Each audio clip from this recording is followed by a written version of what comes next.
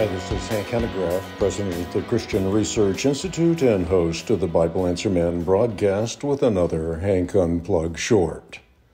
I'm in process of reading a book by Dale Ahlquist. It's the story of the family.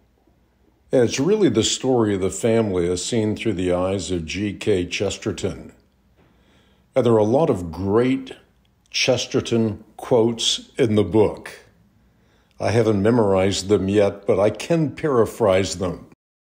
One of them is the statement by G.K. Chesterton that you cannot free things from their inherent nature. You can try to free a tiger from a cage, but you can never free him from his stripes. If you even try to free a camel from the burden of his hump, you may well be freeing him from being a camel at all. If you seek to free a triangle from the prison of its three sides, you only succeed in bringing the triangle to a lamentable end. That's a paraphrase. It's said, I'm sure, far more eloquently by Chesterton. But basically, the point is you cannot free something from what it is. And he uses this quote to make a point regarding the family and marriage. You cannot free a marriage from the union of a man and a woman, the proper end of which, of course, is to bear children. There is nothing in any other social relation in any way parallel to the mutual attraction of the sexes. And by missing this simple point, the modern world has fallen into a hundred vices and follies ranging from same-sex sexuality to transgenderism.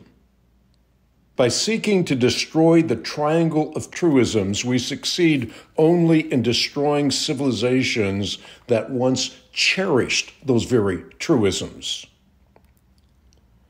Seeking to thwart nature, we succeed only in cutting off the very limb on which we are seated. You can never break apart the basic union of civilization. You can never replace it with anything as rudimentary and as important as the family. You can't replace the authority of parents. You cannot replace the bond between husband and wife. You cannot replace the bond between mother and child. And to try to do that only serves to disintegrate civil societies. The generation, our generation, that seeks to free itself from proper conception of family will only succeed in binding itself with chains.